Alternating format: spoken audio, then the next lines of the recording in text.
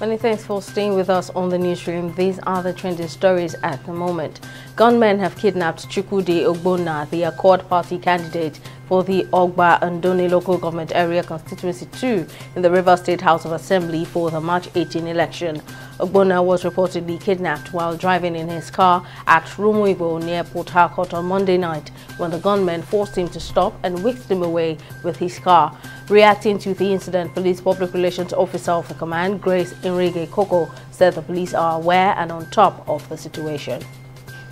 The Nigerian Railway Corporation says it will construct overhead bridges at 11 level crossings in Lagos. Fidet Okira, Managing Director of the NRC, in an interview, also disclosed the agency has commenced the separation of the road from rail in the Oyingbo and Ebutemeta areas of Lagos.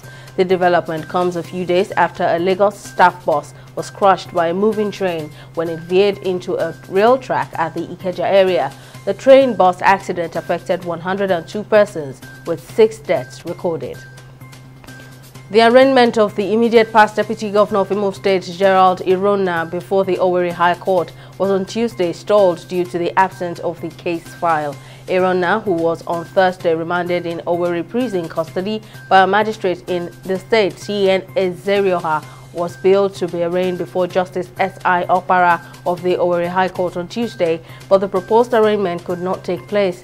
Irona's team of lawyers who appeared in court went home disappointed after they were informed that the arraignment could not go on because the case file had not been brought to the court. The COVID-19 pandemic has contributed to a rise in myopia in Hong Kong children, but a study has found that prescription eye drops used to dilate pupils can cut the risk, a team of scientists have revealed. School closures and social distancing measures during the COVID-19 pandemic have been found to have affected the eyesight of school children who have had to learn remotely. However, ophthalmologists from a Chinese university say they found that a dose of low-concentration atropine eye drops every night could reduce the risk of children developing myopia or short-sightedness by 46.4%, with the incidence rate dropping from 53% to 28.4%. The board of Dangote Sugar Refinery PLC has appointed Yabawa Lawan Wabi as an independent non-executive director. According to a corporate notice signed by the company secretary, Temitope Hassan, the appointment was approved by the board at its meeting held on February 28, 2023. Wabi has experience in the public sector, having served as permanent secretary in various ministries and as Director of Finance and Accounts at the Ministry of Works and Housing in Borno State and as Accountant General of Borno State. In South Africa, the Health Department has disclosed the Labour Appeal Court has ordered striking state healthcare workers to end a week-long walkout that has affected services in some of the country's big hospitals.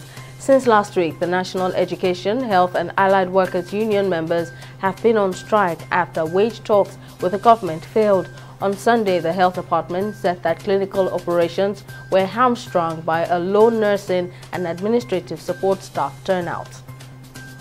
And in sports, Belgian footballer Eden Hazard has revealed that he is not on talking terms with the Real Madrid manager Carlo Ancelotti, having not featured for the Los Blancos in over 2 months. Despite the apparent deteriorating relationship with the Italian, the former Chelsea player insists he wants to stay at the Bernabeu, even if it means he is on the periphery of things. Hazard has had a heated time since joining the Spanish side, playing just 73 games in La Liga and finding the back of the net 7 times with 11 assists.